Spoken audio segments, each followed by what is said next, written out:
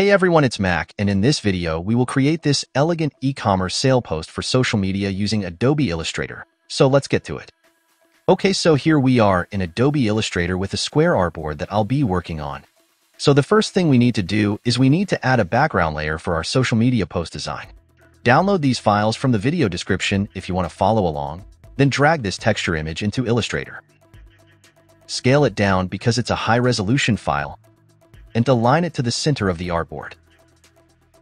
Now adjust the corners of this background layer and ensure to fit this image on your artboard in a square shape. So the background layer is adjusted and it's time to add our brand logo on the very top. I'm using the Logitech sample logo for my design, but you can use your own logo if you want. Align your logo to the center, then zoom in and place this logo at the very top like this. Now zoom out and check if the logo is placed nicely. So now we will add our main headline for the sale post.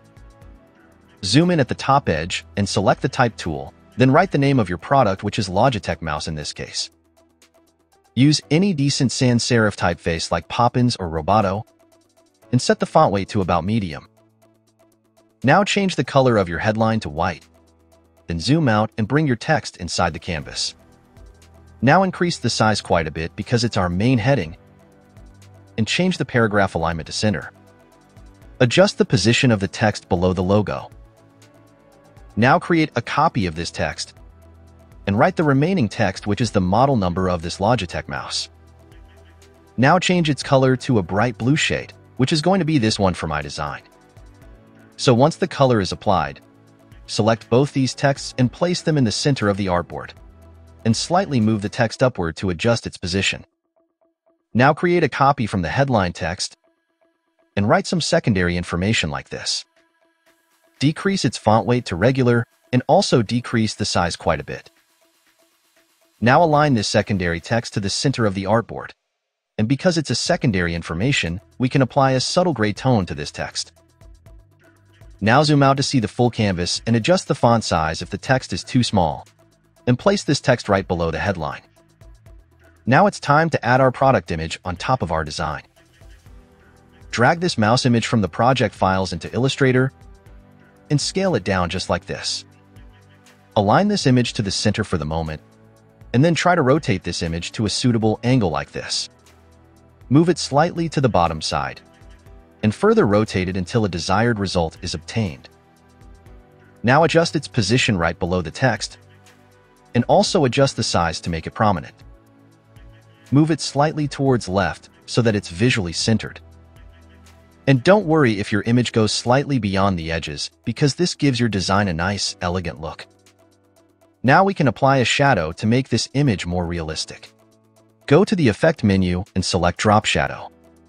Select some suitable values according to your image, and then hit OK. And you can see that the shadow depicts the mouse placed on a mouse pad.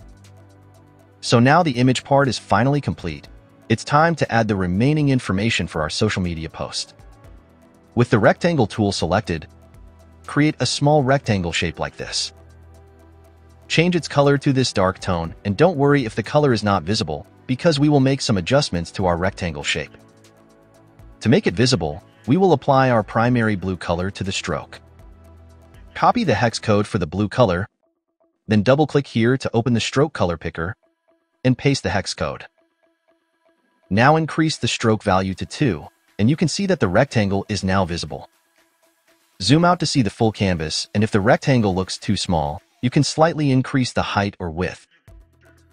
Now before making further changes, create a copy for the opposite side. Now copy the secondary text from the headline and write a feature of your product for this rectangular box. Right-click on this text and bring it to front. Place this text inside the rectangle and change its color to white. Now increase its size to a suitable value and adjust its position. Now create a copy of this text and write some secondary information for this feature. Decrease its size quite a bit because it's also a secondary information, and also apply the same gray color from the color scheme, which is this one. Now select both these texts and adjust their position inside the rectangle. Now zoom out to see if things are in line. Select this text and the rectangle, and create a copy for the opposite side, and you can delete the previous one if you want. Now we will apply some roundness to our rectangle shape. Go to the Effect menu and select Round Corners. Click on Preview and select a suitable value according to your rectangle size, and hit OK. So now the adjustment of this rectangle is finally complete, and it's time to apply a nice glowing effect to this rectangle shape. Once more from the Effect menu, select Outer Glow. Click on Preview to see the effect in real time, and make sure to apply the same primary blue color from the color scheme. Then select a suitable value for the outer glow, and then hit OK. So now you have a nice glowing light effect coming from the rectangle shape. Now we can make some changes to the second rectangle for the opposite side. Increase the size of the rectangle, and also edit the text and write another feature. In this case, the second feature is going to be the DPI of this mouse, which shows extreme precision and control for any user, specifically for gamers. Change the paragraph alignment to left for this text, and create copies to complete the necessary information inside this rectangle. So once the information is complete, select all the text layers and align them to the left. Now place the text in the center and make some final adjustments. You can also increase the size of this rectangle if the text is too close to the edges.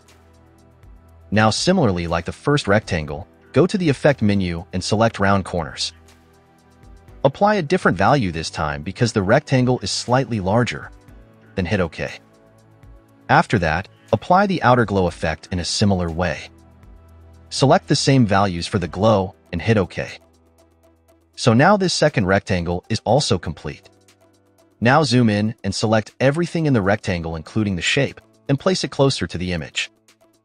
You might notice that the image is behind the rectangles, so you can simply right-click and bring it to front.